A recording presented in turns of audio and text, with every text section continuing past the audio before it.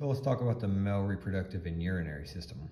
Your bladder's here, your urethra runs through here, through the penis, and out your external urethral opening. Let's talk for a second about a TURP. So as you can see, this is your bladder. Your urethra, where your urine comes out, runs through here and out. This is your prostate.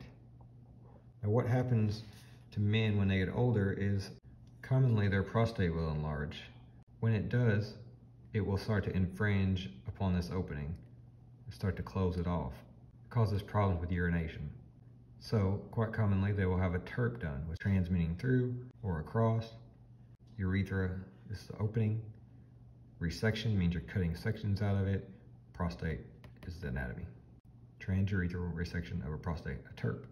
So what are we doing? We're cutting sections of it out. So if it enlarges and then starts to infringe upon this opening, starts to close it up, to have trouble urinating, it can come in with a scope and a resectoscope and cut little pieces of it out to open that back up again.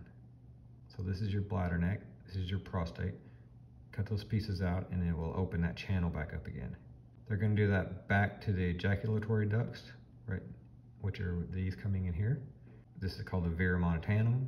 We're going to stop here because they don't want to damage the ejaculation ducts. This is where your sperm will come through, because this is right where your external sphincter for your urine. This is part of the way that men control their urination.